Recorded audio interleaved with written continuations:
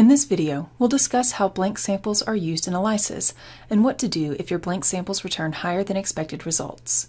Blank samples are samples that allow you to determine the background absorbance and are usually used in a blank correction step, in which the raw values of the blank samples are subtracted from the rest of the samples on the assay. These samples don't receive sample or detector antibodies and help control for any variation or contribution of the plate itself to the measured optical density.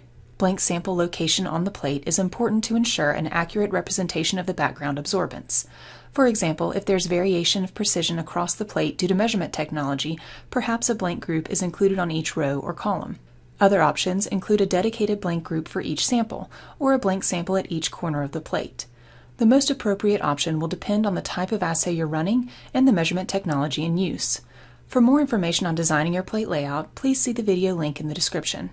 Blank samples are expected to return the lowest signal values on your plate, with values approaching 0. What happens if your blank samples return higher than expected results? High blank samples could be indicative of a sample preparation issue, such as improper plate washing or potential contamination. If your blank samples are much higher than expected, once the blank correction is performed, it could cause the curve to appear below the x-axis. At first blush, this can be alarming, but a negative curve can still produce the same concentration results as a positive curve. Because all samples have been corrected in the same way, the whole curve shifts down the y-axis, but the computed concentrations are the same. This may seem counterintuitive, but if you imagine all samples being shifted down the y-axis by the same amount, you'll see the x-axis values are not affected. Therefore, the computed concentrations will remain the same if the blank is 0, a low value, or a high value. This first dataset demonstrates an example of an analysis performed with a high blank value, 1.801. You'll see the curve appears below the x-axis with negative y values. You can also see in the sample table excerpt below negative background corrected results.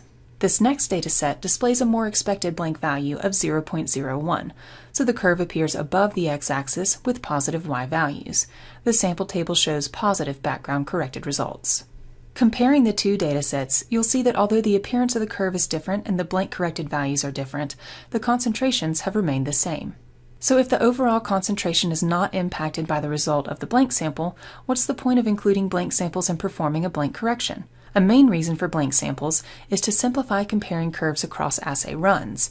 In a perfect situation, this will generate a nice-looking curve through y equals 0, although, as any laboratorian will confirm, this is rarely the case.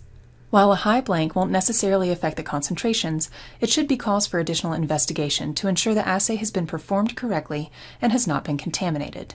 To begin troubleshooting, the first thing to check is that the plate layout matches the layout currently being used in your assay.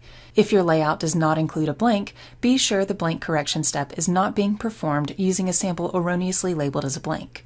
If the layout is correct, review the assay protocol for errors or potential contamination. If you continue to see issues with high blank values, it's recommended to reach out to the kit manufacturer directly for additional information.